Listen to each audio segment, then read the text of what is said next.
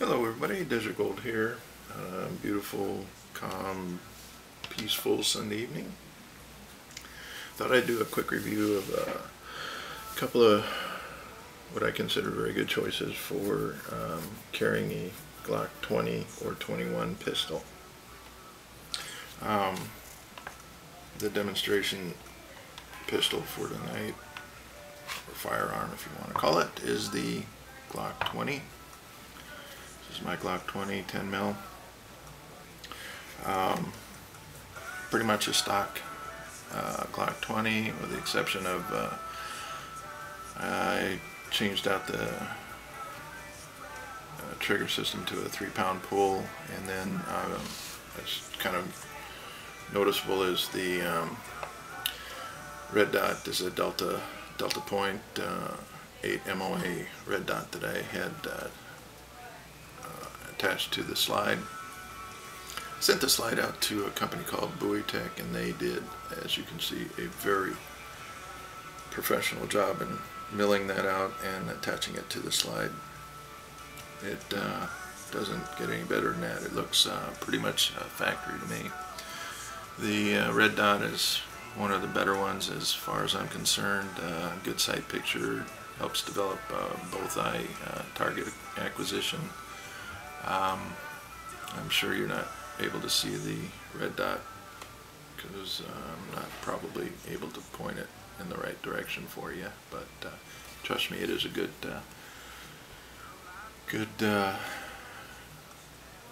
easily acquired triangular red dot in that.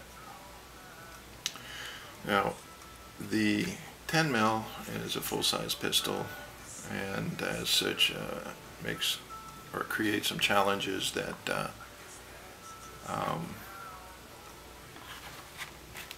require some consideration in how you're going to carry the weapon. As far as it, for me personally, this sidearm is a little too large for inside the waistband, so both of my choices are going to be outside the waistband holsters. The first one is this Galco. The Galco is a all-leather holster. It, as you can see, has got a very slim profile to it, adding to its concealment capabilities. Very, very well-made, high-quality leather holster. Again, you can see how narrow that holster is, and you have this on your waist. It's close to your waist, easily concealed with even a t-shirt. Very, very good holster. The molding on the holster, you can see, is almost to a T what is required for the weapon, to the extent where sometimes this is so tight that it does require a good jerk to get it out.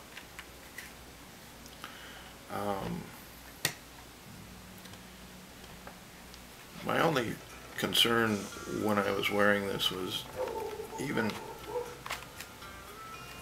with this sitting on close to your body, and if you had a shirt over it or a sweatshirt or something bulky and you were pulling up, it requires a good pull, and then you have to start clearing your garment and then rotating the pistol.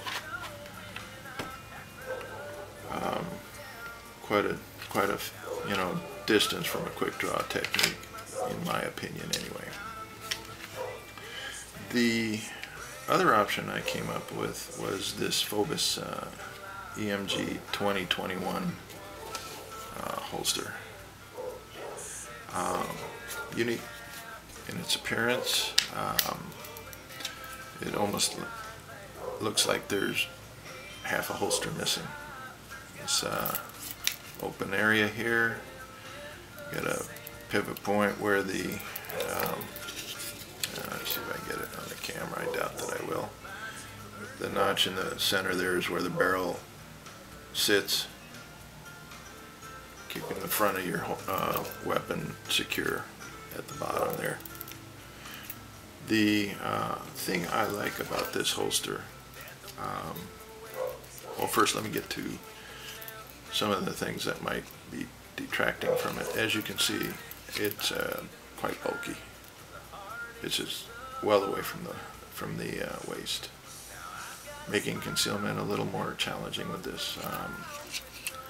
The belt loops here, you actually would require you to have the belt running through it, so there's no real quick attachment or removal of this holster from your belt. On the plus side, this screw you see here, you can loosen that and adjust how the cant of the holster sits, whether a little forward or a little back, for your personal taste. The neat part about this holster is the way it attaches. You get the weapon started by placing it in the holster and then just rotating the weapon in.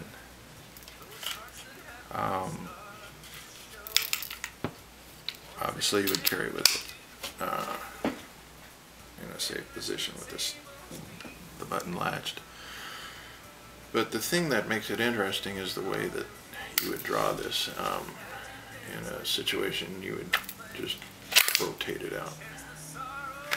I don't know if you noticed, but just the movement of withdrawing the weapon from the holster, you're already in a rotating position where you are going to be in a firing mode. So let's just look at that. You get the weapon riding. You want to draw. You're already rotating the weapon to your ready position, as opposed to draw and then rotate. It might not sound like a lot, but in a stressful situation, milliseconds might make a difference. The other thing, this is Kydex. It's not going to affect the finish of your weapon in any way. Weight-wise, they're pretty much identical. Galco probably wins out, being maybe, I don't know, feels like maybe 10 or 15 grams lighter, but I mean, really these things are pretty close in weight.